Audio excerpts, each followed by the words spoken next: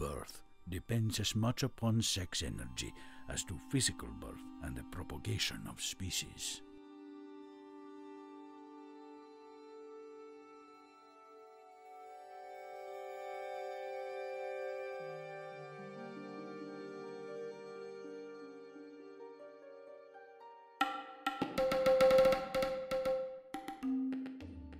In the tutorial on deviation, we followed Siddhartha's early development until his bold departure from his father's kingdom, having rejected Mara's temptation to stay in comfortable luxury.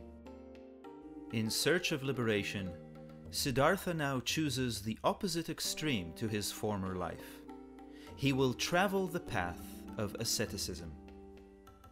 However, after 6 years of ascetic life, and although his body becomes as thin as a skeleton, he still does not attain enlightenment. On the verge of starvation, he witnesses a music teacher instructing his student how to tune a lute. "Too loose and the string won't sound," says the teacher. "Too tight and it will snap. You must find the middle way." Siddhartha realizes that he has erred in swinging to the extreme of asceticism. He too must find a middle way. Inspired by this new revelation, he sits under a Bodhi tree facing east and resolves never to move till he attains liberation.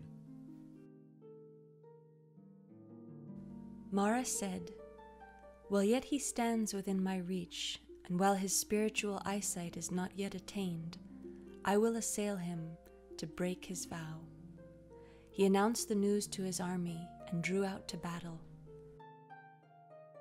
In that army, no two persons carried the same weapon. They were all different in their appearance.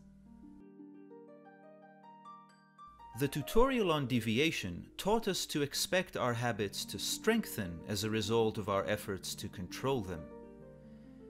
It also taught us to expect them to approach with subtlety. Mara and his army embody these two principles. Siddhartha's resolution elicits their resistance unlike ever before. They crowd upon him in various shapes and forms to deviate him from his purpose. Siddhartha responds with the only reasonable response to imaginary assault. He disregards it. The more he keeps aim, the more fiercely Mara opposes his aim. Siddhartha has now fashioned his cosmos in the image of the Hindu churning myth, the parts affirming his aim pulling on one end, and those denying it pulling on the other. Despite Mara's assault, the determined Siddhartha remains untroubled, like a lion seated in the midst of oxen. This picture of serenity amidst chaos has become a hallmark in Buddhist imagery, illustrating the effort and price that precede liberation. The less the saint feared the frightful hosts of that multitude, the more did Mara continue his attacks in grief and anger.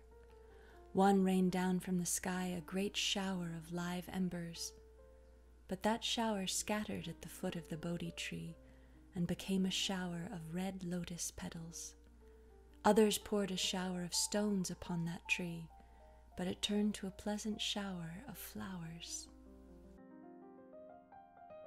The legends of the assault of Mara and the churning of the Milky Ocean draw from natural principles. Friction generates energy. But the process of generating energy through friction doesn't last indefinitely. Churning reaches a point of combustion, which fundamentally alters the nature of the entire process. Once churned matter combusts, the resulting flame bears its own momentum. The eyes that formerly threatened our effort now augment its flame, as water and wind only strengthen an established fire. Thus, at a certain point in Siddhartha's meditation, Mara's interruptions are no longer experienced as assaults, but as fuel. Embers hurled at him turn into lotus petals. Stones turn into flowers. What was previously a negative influence now turns positive. This marks the point of transformation.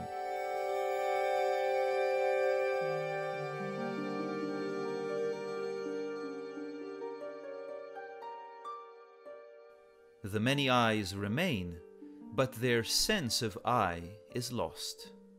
Our persistent efforts have transformed our identity from the many eyes to real I. We are what observes, not what we observe. If it uses its own energy, the sex center stands on a level with the higher emotional center, and all the other centers are subordinate to it. Sex energy now fuels consciousness rather than habit, which means that our efforts are driven by a new surge. Our chaotic functions fall into subordination. Our internal churning has re-established order in our microcosmos.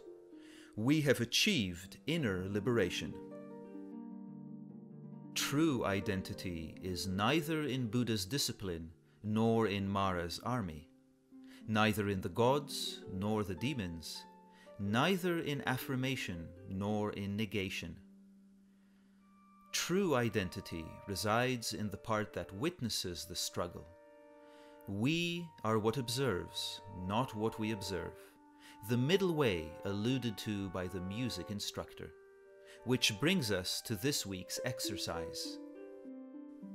To verify the principle of transformation. Aim to tug against a difficult group of eyes to the point of transformation. If it is a particular form of negativity, then aim to avoid its expression. If it is a particular physical habit, then aim to avoid its manifestation.